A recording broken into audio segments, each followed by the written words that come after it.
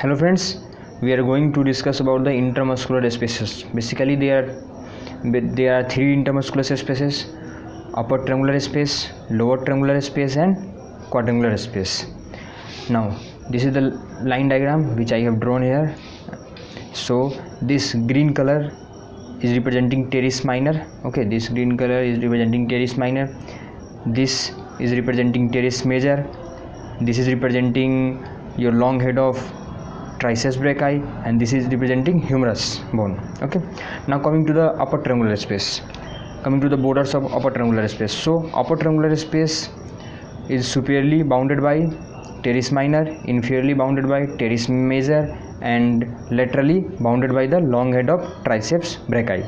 Okay, and the structure passing through the upper triangular space is only one artery, that is the circumflex scapular artery, which is going to form anastomosis around the scapula.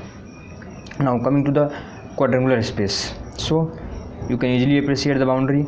Superior boundary is formed by teres minor, inferior boundary is formed by this teres major, medial boundary is formed by long head of triceps brachii, and this lateral boundary is formed by humerus, anatomical neck of the humerus. Okay, and the contents of the structures passing through the quadrangular spaces are two. First, axillary nerve, because axillary nerve is going to supply deltoid, and deltoid is here. Okay, so it will come outside this and supply to the deltoid. And the second one is the posterior circumflex humeral artery, which will passing through the posterior surface of the humerus. Okay, so there are two structures passing through the quadrangular space. The first one is axillary nerve and the second one is posterior circumflex humeral artery. Now coming to the lower triangular space.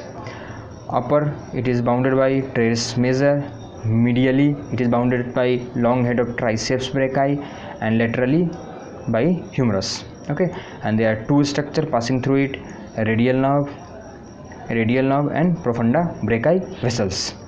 Now we will see in a more good diagram. This is the diagram, so you can usually appreciate this is the scapula bone. Okay, this is scapula, teres minor, teres major, and this is upper triangular space. Okay, upper triangular space, and this is the circumflex scapular vessels. This is your long head of triceps brachii, this is teres major, and this is the